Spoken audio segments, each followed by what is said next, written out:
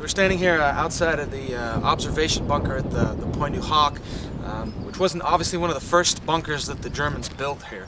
They started constructing the site here at the Pointe Du Hoc in the fall of 1942, November 1942. And the Germans obviously gave priority first to their open gun emplacements, dormitories, ammunition bunkers. Those were all built before the observation bunker was built, which was actually built in November 1943. So it was only a year after the Germans had started the construction of the Pointe Du Hoc that they actually built the command post to the observation bunker here. Obviously, it was not just a bunker that was there for observation. It became the nerve center of the Pointe Du Hoc. It was the command post as well. Initially, officers had been lodged in a farm near the access road that leads to the Pointe Du Hoc there. But obviously, with the the bombardments, more and more aerial bombardments from the Allies, they'll decide to set up that command post inside the observation bunker here. And in all, there were 9 German soldiers in here. The bunker was basically it was a standard bunker, what the Germans called a Regelbauten.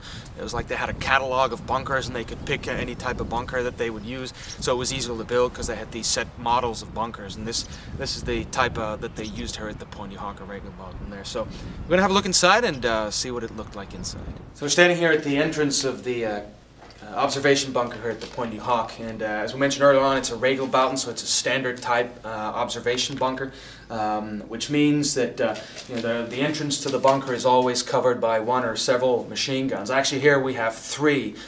We have the first one right here covering the entrance outside. There's another machine gun position inside as you walk down the steps, and there's another one on top, basically covering any approach towards the observation bunker in one of the Tobruks there, one of the concrete positions on top of the bunker.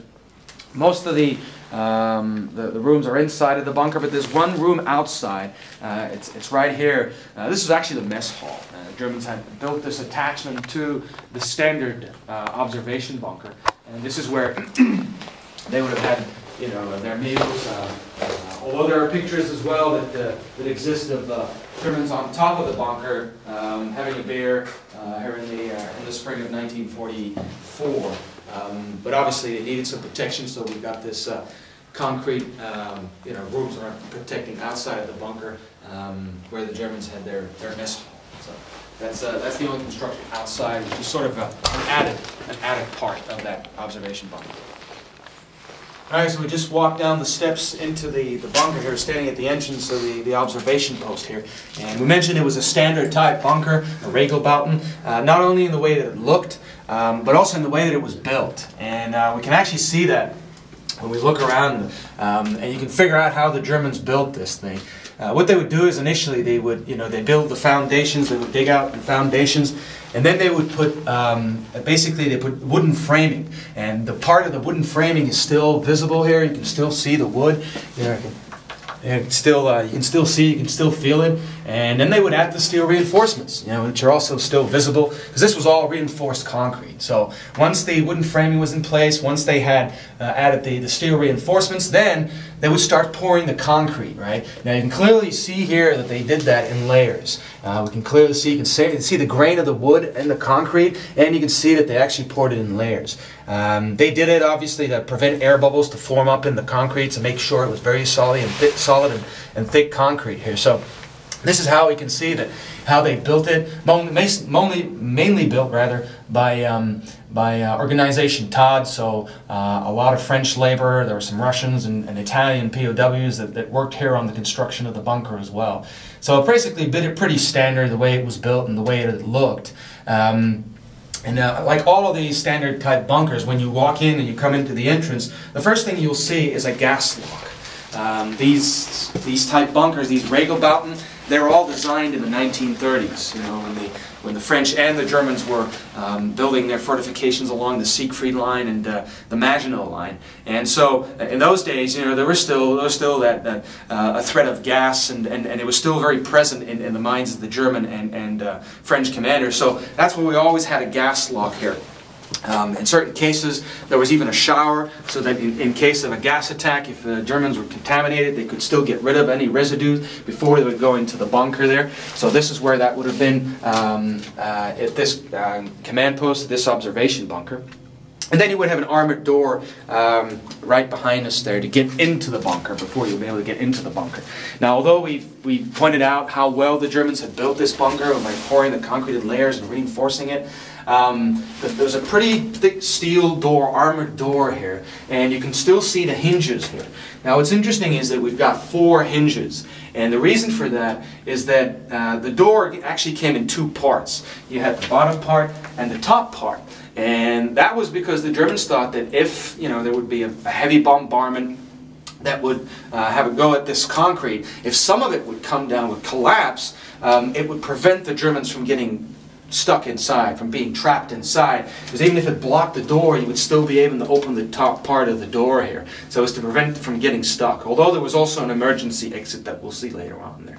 But that's sort of how the entrance to a bunker looks, with the gas lock, with the armored door, before you were actually able to go in. And obviously, right to our left here, the machine gun position covering the entrance there. They could actually close that. You'll probably seen that there's quite a lot of damage. That's actually grenade damage. So the Rangers attacked the bunker from 2 different sides and also from the rear. So that's some of that damage there. So the machine gunner could have fired, but he could have closed that little opening there to make sure that no one could throw any grenades, or they could actually lock themselves inside there. So that's what it looks here at the entrance. So we're going to have a look inside there.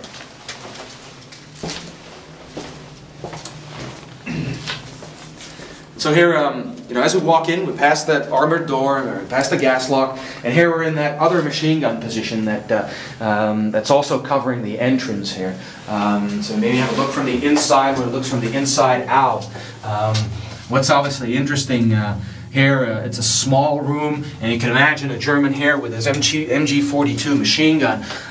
When you're firing that thing, obviously making a lot of noise, got the shell casings dropping, and it would have been pretty impressive when you're firing a machine gun from inside here. Behind the German machine gunner, there would have been a power generator here. The Germans were really worried about self-sufficiency of this bunker and to make sure they had power. And with the regular aerial bombardments and with the actions of the resistance, they would regularly cut wires. They wanted to make sure they had a power generator in here, so they had power inside the bunker here. And so that power generator was here in this machine gun position. So this is the second machine gun position. And as we take the left here, there's another armored door. Not as thick as the first one, but an armored door that would lead you to the barracks. This is the dormitory. As I said when we started, there's room in here for 9 German soldiers, and they could stay here for several days, and they actually slept in this room. They slept in bunk beds, and they were attached to a wall here. You can still see part of the structure that sustained the bunk beds against the wall. And so what would happen is, if the Germans wanted a little bit more room and play cards here at a table, a couple of chairs that they had, they would just leave the bunk beds against the wall. And once they would need them and go to sleep, they would lift the bunk bed. And the bunk beds were attached with metal chains to the ceiling here. You can still see the hooks where they would hook up their bunk beds there. So there was room for 9 guys in here. As we said, they had electricity, the power generator, so there were lights in here. They also had a stove. Obviously, as I said, they started the construction here in the fall of 1943, so they spent the rough winter of 1943-44 here. And so the stove, went out this way, and you would have had the stove right in the center here, so they could, can warm up a little. They could cook or make some coffee, or so they had really basically everything they needed. Although obviously it's not as comfortable as you'd be in a farm nearby where the Germans initially had their dormitories. But obviously they thought of everything, so also a room for the German soldiers to sleep. And they had regular guard duties, obviously. There was continuously 1 or 2 German soldiers that would be on guard. But they would take shifts and they would sleep here. Right? So that's what the barracks lot looked like. And if you go back out.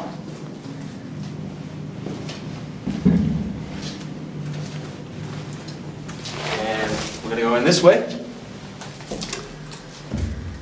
into what probably is the largest room inside the command post, the observation bunker here. This is what was the map room, or the operations room, basically. You would have had a large table here with lots of maps, coordinates. This is obviously where the German officers would be.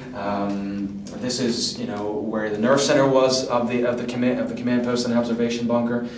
All the coordinates, all the information would be centralized here, and then obviously order to be given to fire and adjust ranges and coordinates there. So this is really a very important part of the bunker here.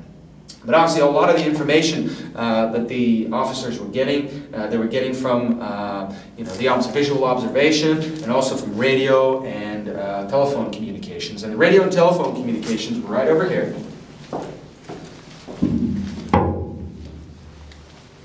Two small rooms. Basically, over on this side you had the telephone communications, over on that side radio. So basically they could communicate via telephone. But again, the problem was there, the wires would sometimes get cut, and so, you know, they also had a radio room, although apparently a lot of the radio equipment that they used was to actually pick up radio messages and signals from out on the channel. If there would be an enemy approaching, they would be able to pick that up, or any messages, they could be able to pick that up over here. And so a lot of the information that they got, apart from the visual observation they had, would come in through here. This is also where they would communicate to the gunners over at the open gun emplacements or gun casements, and then initially, as we know on D-Day, to the gunners all the way behind the coastal road, because the guns had been moved behind the road there. Now, communication with the gunners over at the coastal road wasn't very good, as we know. When the Rangers, when Lynn Lamel and Jack Coon got to the guns, they didn't find any sentries and no gunners over at the guns there. And from accounts that we have from German soldiers that were here in the observation bunker, apparently through the radio communications that they had, those guys were drunk. They were drunk as hell. And so, you know, they basically what they got from them was like, you know, the hell with it, we're out of here. And so they apparently been having a go at all the Calvados, and weren't up for a fight. So these guys must have been pretty upset, to put it that way, when they found out that there was nobody really over at the guns there that could fire them there. You know, again, it would be like 24-hour duty, so, you know, you would have a separate room here over to this side, where there was room for the radio and telephone operator to get some sleep. Again, same idea as over in the other room there, the barracks room. You would have the bunk beds here, so they would be able to, you know, take shifts and get some sleep from time to time. But basically, there was a 24-hour job that they had here at the command post. And so this is where communications took place. We had the map rooms right next there, and so the only things left is obviously the visual observation that they had here in the observation post, and that's over back behind us. So we're going to have a look at probably what's the most impressive part of the bunker.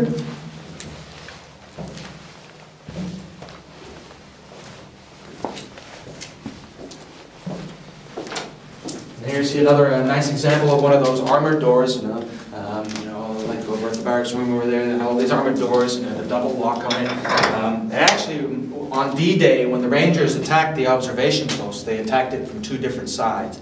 There was a group that attacked it from the front. They actually threw several grenades through the observation slit there. They threw 4 to 3, actually fell inside the bunker and exploded, and the Germans were momentarily silenced here.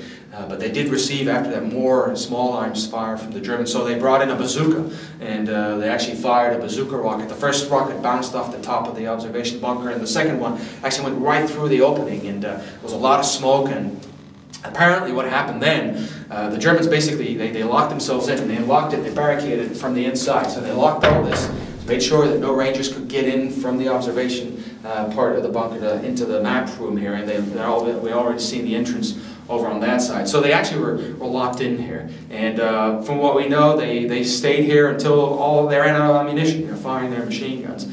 And then opened the main entrance and came out with a white flag, and were taken prisoner.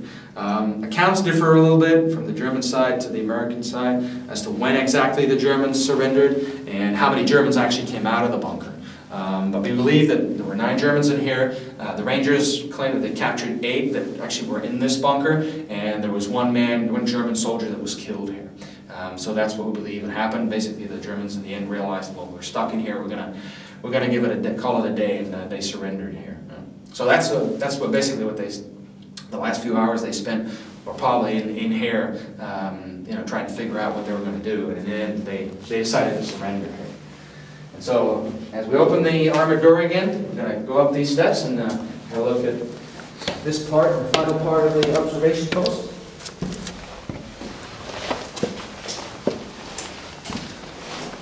And this obviously is probably one of the highlights for people who visit the observation bunker here. You know, the visual observation that we have here on the channel speaks to the imagination of a lot of our visitors, especially those who've seen The Longest Day and who remember Major Werner Pluskat seeing all those thousands of ships at the horizon.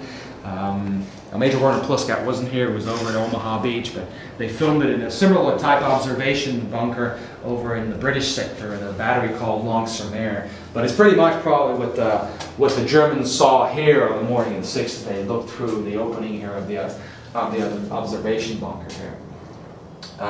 Now, what's interesting is that you know, when they built this bunker in 1943, late 1943, a few things happened that actually demoralized the Germans who were here in 1944. The first thing that happened was several you know, Allied planes had already flown over the Pointe Du Hoc. There had been one attack by a fighter bomber that killed one of the Germans in the spring of 1943, actually the first German who was killed here.